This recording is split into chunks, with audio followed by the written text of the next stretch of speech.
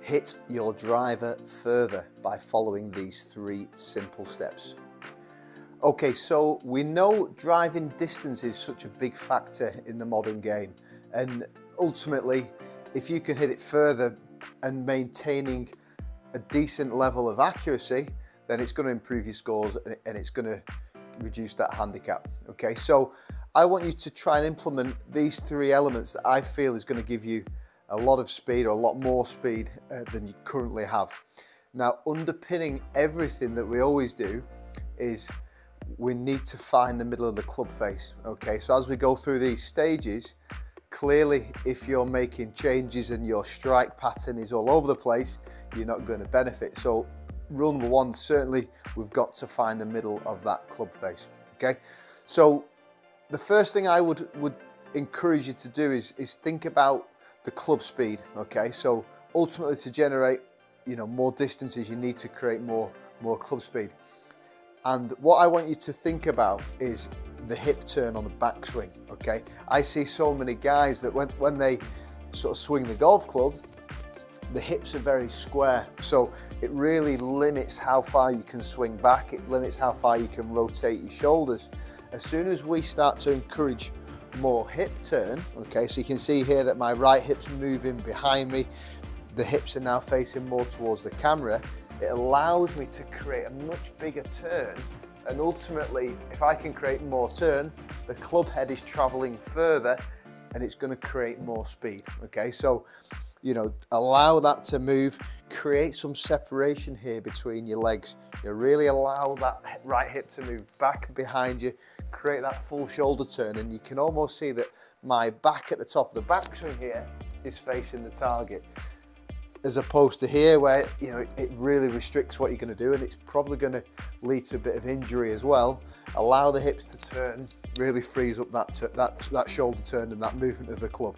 Okay, so that's point number 1, which I quite often teach that to a lot of senior golfers, but ultimately it can apply to anyone.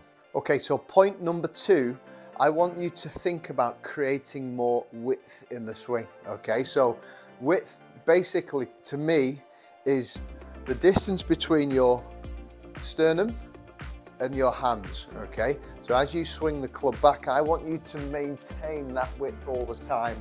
I see so many golfers start off in a good position and then they tend to collapse, or even just collapsing a little bit. As soon as we reduce that distance between the sternum and the hands, we're losing a lot of power. So creating the width in our lever, in our arc, can really help you create more power and more club head speed. A simple drill that I often do is just the palm down drill. So palms down, and then just keep them facing down and away from you as you swing back. Okay, as soon as you're in here, it's very difficult to create that width. So really feel like you're pushing away.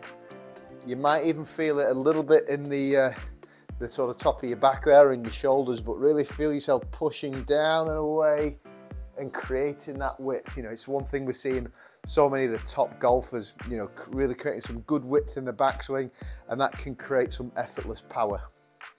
And my final tip is really around, how far this club head is traveling. Okay, so we know by now that ultimately to create more distance, we have to create more club speed. And I want you to think about how far this club head is traveling. So we've got the nice big hip turn, we've got the width. It's now about, can we get this club head all the way back to essentially point at the target. Okay, so from here, we're going to swing all the way back, get that club head pointing at the target. And for a lot of golfers, we talk about the turn, but also we can create that by just getting a bit more hinge in the wrist. So from here, if I was to allow the wrist to sort of hinge a lot more, we can start to get that club head further back.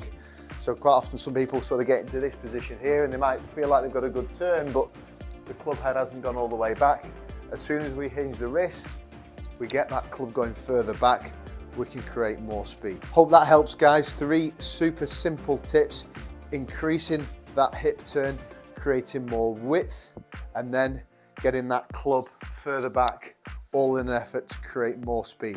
But just remember, we have to find the middle of the club face first. As always, if you would like a more tailored approach, reach out on Skillest.